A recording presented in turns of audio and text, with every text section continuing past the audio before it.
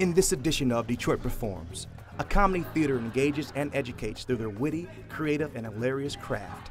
It's making a difference in someone's day. It's, when they come here, they leave their jobs behind, they leave all the stress behind. Getting them to laugh is a gift. I mean, it's a gift for us to be able to do that, I think. CriticCar Detroit shares citizen reviews on Art X. All of the rich history of Detroit and all of the creativity was just awesome. An artist's lighter take on life. I want it to sort of entertain. I want it to, it's not serious. I mean, the world is serious enough that, it's just nice to create art that kind of is fun. And a writer explores a cemetery to discover the unknown history of Detroit. There's actually a battleground inside of Elmwood Cemetery. In 1763, the British, who were under siege by the Indians, tried to sneak up on the encampment of Chief Pontiac, but he knew they were coming, and he slayed the British forces. It's all ahead in today's episode of Detroit Performs. Major funding for Detroit Performs is provided by the McGregor Fund. Additional funding is provided by the Michigan Council for Arts and Cultural Affairs and the National Endowment for the Arts, and by contributions to your PBS station from viewers like you. Thank you.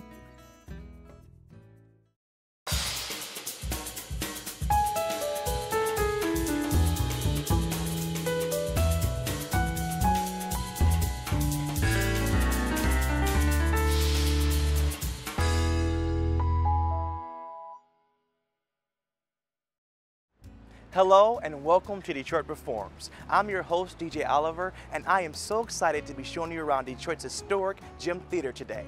Now, I am in the outdoor gardens of the gym, and let me tell you, the look and the smell of these flowers is an art in itself. Now, our first segment is a group of performers who are absolutely hilarious. However, they take their work very seriously. In fact, there are three principles they always follow: integrity, innovation, and inspiration. Executing their three I's for the benefit of the audience, themselves, and the community. Here is Go Comedy Improv Theater.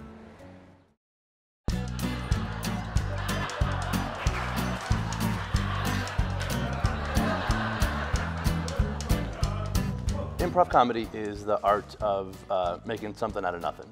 So whenever we do a show, we don't have any idea what it's going to be.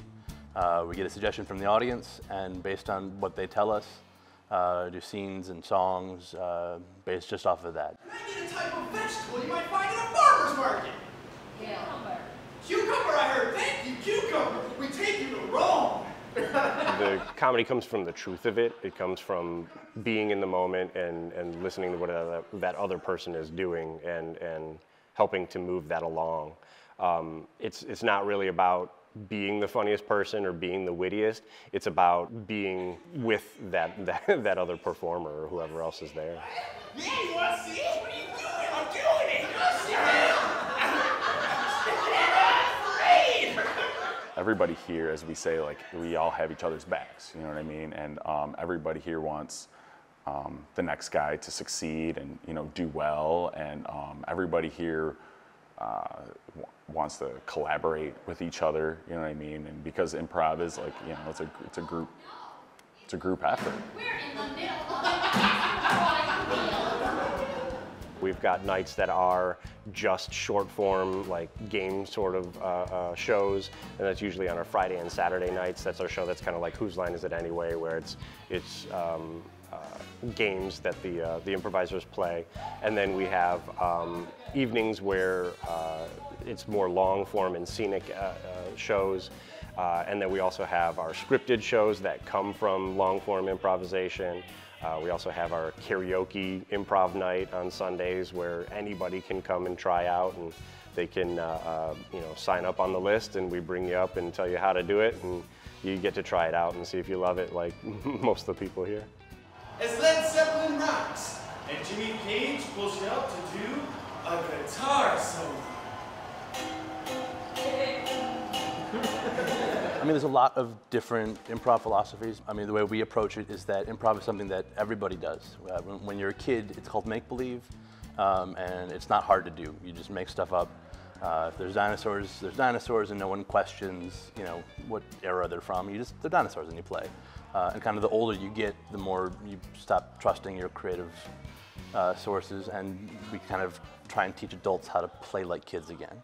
And that's kind of the common through line in all of improv is the idea of yes and. You always say yes no matter what. If somebody calls you out as something on stage and it's the craziest thing in the world, you just agree with it and you become whatever it is that they make you, because that furthers what's happening. And then the second part of that is the and then you continue and you help to create as well. Anything could happen. You know, there's been scenes where, you know, you see people they drop their pants because the scene called for it. You know, but I mean that's one of the things I admire about a lot of improvisers is that the fearlessness that they have. When you're in that moment, you don't think about anything else. You're living that life for that brief minute or two or three, and after a set, an improv set, you know, might be 25 minutes, you have 5 or 6 scenes in there. If you're in the moment in all of those scenes, you get off stage and you're not gonna remember it necessarily just because you're so into what you're doing that you're not mentally taking notes of everything that's going on, which is the best sets I've ever had when you don't know what happened.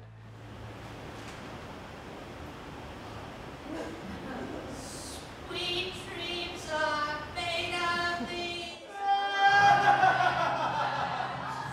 It's almost like you almost get like, I almost feel like I'm in a trance almost. And then when I get off stage, I like snap out of it. You know what I mean? Like come back to reality kind of thing. I miss my family. Dan came in 3 weeks ago. Where were you? Ow! Third player detected. To begin calibration, please stand in front of Connect. I really like just building something and creating something, you know, with, you know, my fellow improvisers. When you're improvising with other people, the goal is to make it just as funny as possible, make it as quick as possible, and, you know, just have it like have this nice, like, just a nice flow to the scene. When you just go out there and have fun. The best shows are definitely when I have fun.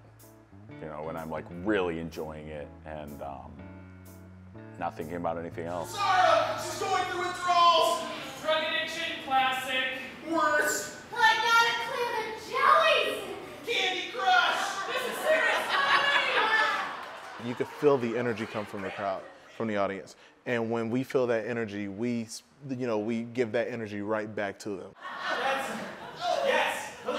I heard that the killer, he would always give wedding gifts of an appliance. Like a toaster. Making people laugh is so rewarding. I mean, sometimes it's a little thing, but it's making a difference in someone's day. It's, you know, when they come here, you know, they leave their jobs behind, they leave all the stress behind. You know, getting them to laugh, it's a gift. I mean, it's a gift for us to be able to do that, I think, because it really does make a difference in people's lives. And it's, you know, I don't have a business degree. I don't work for Greenpeace, but this is what I can give back, and I do it pretty well, and I feel lucky that I get to.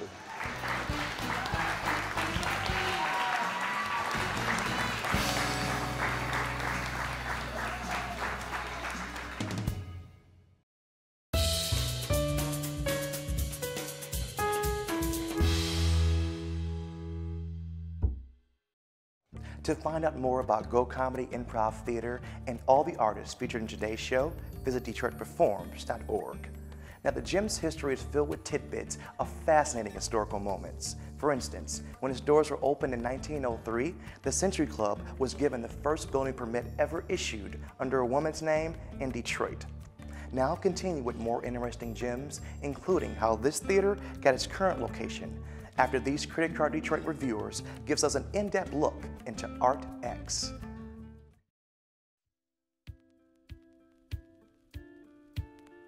It's been such an amazing experience so far. The art here is amazing. The food was great, and we're so excited for the rest of the weekend.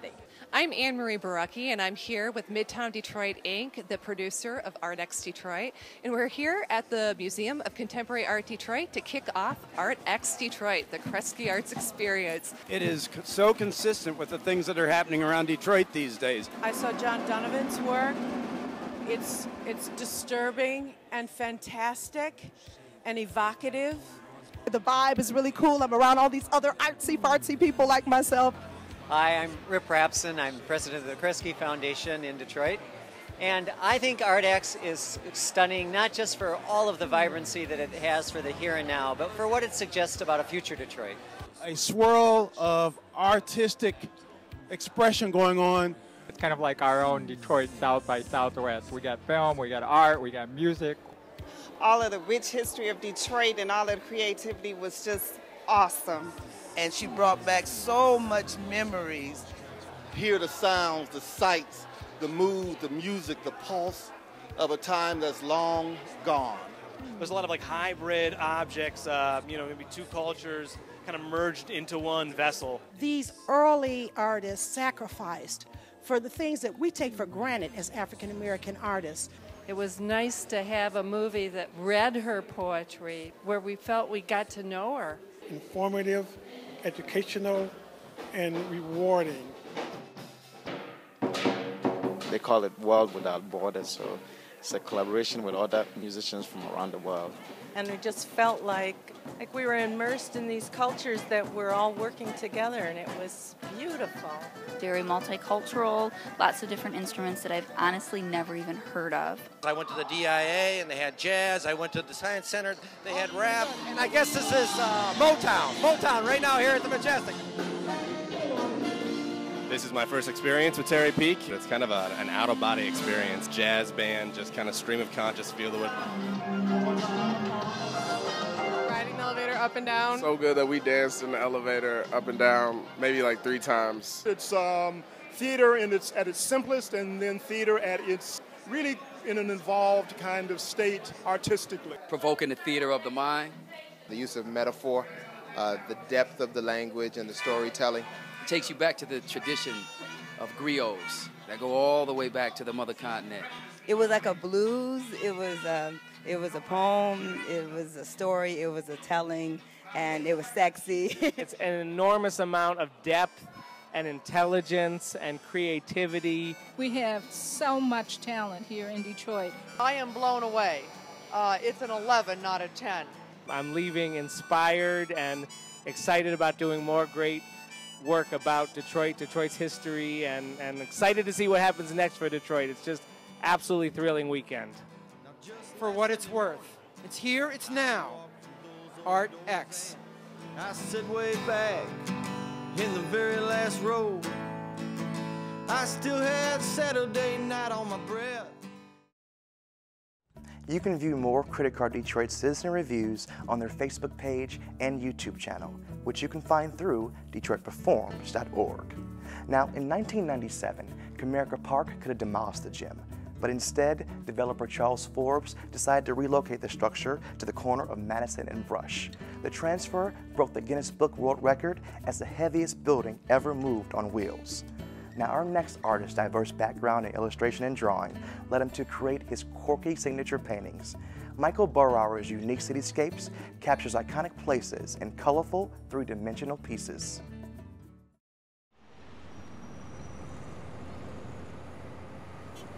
Oftentimes, the scale ends up growing as I'm sort of starting out with this small little sketch or drawing on a napkin. And then it just becomes like, it starts unraveling into something much, much bigger. And that is kind of what has happened with this piece. It sort of got away from me, and then I had to sort of lasso it back in. It's a massive 10-foot 3D painting, which is actually built in 4 sections. So there's a front section right here, and then there's a middle and 2 sides, and they interweave in together, they sort of lock in together. It's interactive in the sense that, you know, people can really see that there's things that would otherwise be hidden, like a UPS truck. I want it to sort of entertain. I want it to, it's not serious. I mean, the world is serious enough that, you know, it's just nice to create art that kind of is fun. I'm recognizing known places in our city, and I'm bringing it to this crazy, whimsical level. I think one of the reasons I paint in a style that I do is I really never could realistically draw. I couldn't make something look like a picture or a photograph. I would try and kind of fail miserably. I come from kind of a background of illustration, cartooning, and caricature. I think it was my junior year of college. I came across a guy that was drawing caricature portraits at the Minnesota Zoo. I kind of asked him what got him into that, and I kind of got into it that way. You know, as a illustration major, it was really nice to be able to apply my major in some way, even if it was just doing just live drawings of people, you know, for a couple dollars here and there. And then one thing led to another, and then canvas started to kind of get a little boring to me, and I kind of wanted to push the boundaries of different work surfaces. You know, the first thing that really I started kind of playing around with was plywood and painting on a plywood surface. It was kind of like I had no idea what I was doing. I had no clue, but you know, I just thought to myself, I kind of love to see some sort of three-dimensionality to it, and how would I pull this off?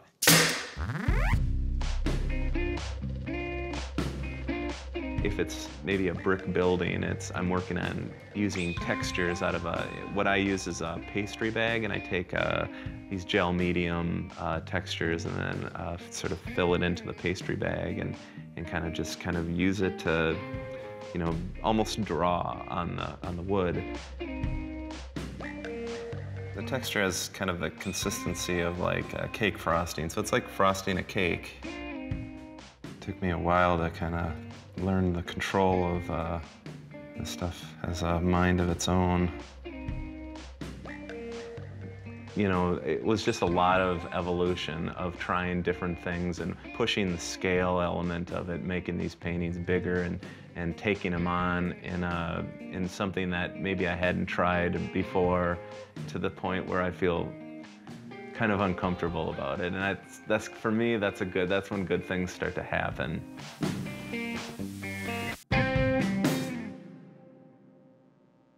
It's really weird for me how popular the art has become.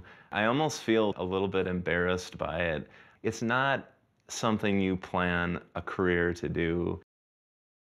I think that people really are drawn to the work because it's the memory of a place that they have a fondness for.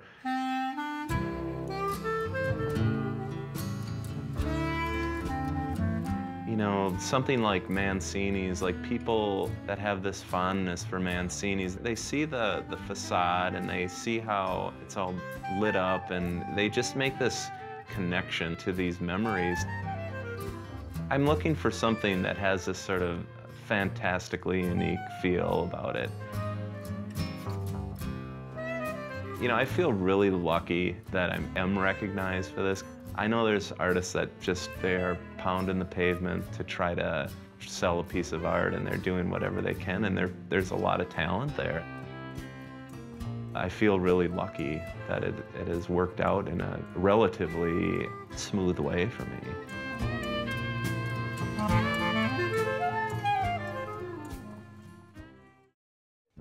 I think the next Birawer piece should be of Detroit cityscape. You can learn more about him by visiting DetroitPerforms.org. And now, here are the events happening this week around Detroit.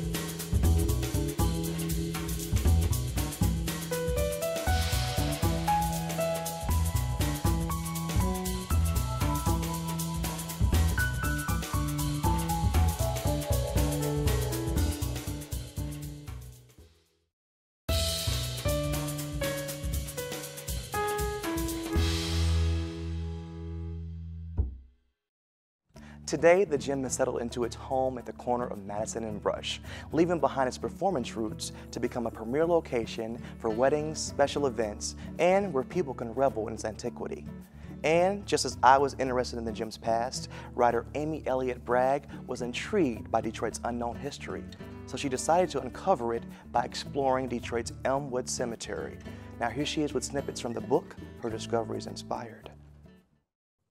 Before I started writing about Detroit history, I thought Detroit history went like this. French fur traders founded it, something, something, something. There was a fire at some point, and then Henry Ford started making cars. So I wanted to find out what happened in those 200 years in between.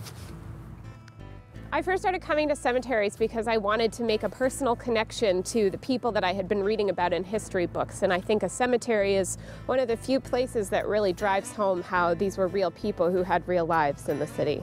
Elmwood is a great place to get a sense of Detroit history. It's the final resting place of governors, mayors, captains of industry, senators, soldiers, rock stars, and everyone in between.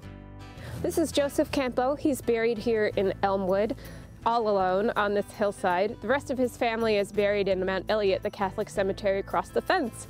Joseph Campo was a French Catholic, like most of the Detroiters of the day, but he was kind of a nonconformist. He was a merchant who was selling booze to the Indians. He was also a Mason, and after a high-profile feud with Gabriel Richard, the French Catholic priest of Detroit, Joseph Campo had finally had enough, and he left the Catholic Church, which is why he's here by himself with all of his family across the way. There's actually a battleground inside of Elmwood Cemetery.